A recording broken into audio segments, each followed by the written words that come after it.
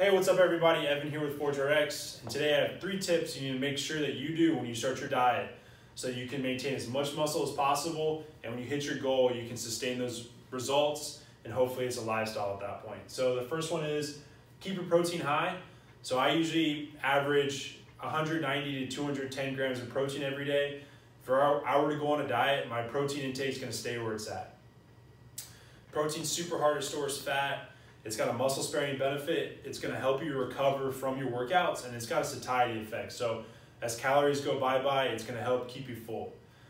The second tip is keep your training intensity high. So hopefully you have a program that's got compound lifts, some accessory stuff, a little bit of isolation with rep ranges from low to high with the purpose of getting stronger and building muscle.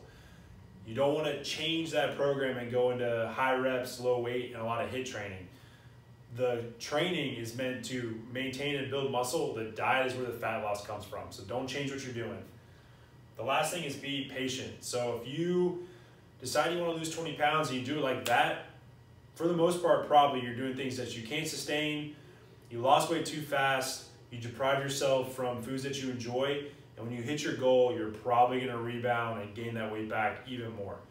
Take a couple months and lose weight slowly. What that does is allows you to take diet breaks in between, maintain as much muscle as possible, and when you hit your goal weight, you can reverse your calories out. You haven't deprived yourself, and at that point, you can sustain the results, and hopefully it's a lifestyle at that point. So 3 tips, make sure they're in your diet program.